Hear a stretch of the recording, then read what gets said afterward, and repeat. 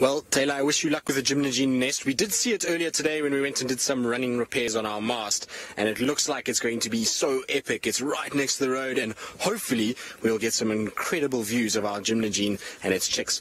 But as we were tracking along and we're looking for these elephants, which have been all over the place, the road is actually smooth with their tracks at the moment, we came across tracks that I had seen this morning, and I commented them on them very briefly as I was trying to kind of follow up on the lions very quickly, and I was saying that the lions were following a giraffe that was injured. Now you might be wondering why I knew that the giraffe was injured, and the tracks right here can show you exactly how we know that.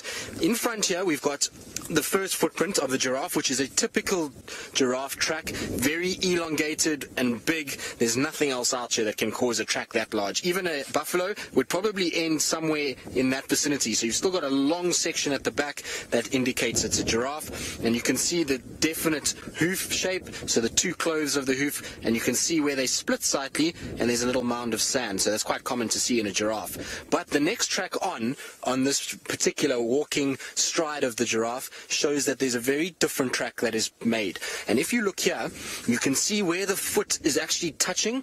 There's a little half circle, and that's the edge of the hoof, and it's then dragged all the way until it's been put here. So that foot is not actually being lifted at all. It's being dragged along and then is planting itself over here. And that track is very evident every few meters as this giraffe walks. And so the lions, when they see this or pick up on this, they're going to know that this giraffe possibly is injured. They might have seen it, and they then follow it, and they try and basically chase this giraffe until they can get it. Now the giraffe itself might have enough adrenaline to kick in that it can get away, but it is an indication that lions are incredibly clever in the way that they hunt. They'll often utilize what they see and the animals that are out here, and they're very perceptive on those that are injured or that are ill. So it's amazing to actually watch and to witness. Now I was talking earlier about the road being smooth with elephant tracks. If you see where I'm standing, you can see there's not a single tire track this whole section.